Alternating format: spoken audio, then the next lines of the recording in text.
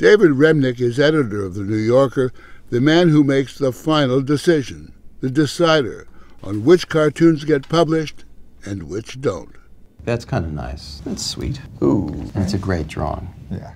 The Cat and Mouse Joke by Sam Gross. Have you no shame? Don't get it? You're not alone. At least 5 times a week, somebody will come up to me and say, I didn't get such and such a cartoon. Well, including me. Well, and here's the deep secret, including me once in a while. I will pick a raft of cartoons, and then later it'll come time to run this cartoon, and I'll look at it, and I won't quite get it anymore. Because sometimes the grenade goes off in the moment, and then it doesn't repeat down the line. A friend of mine, who's a New Yorker writer, maintains there's at least one cartoon in every issue in which you're not meant to get it. I'm going to keep that myth alive.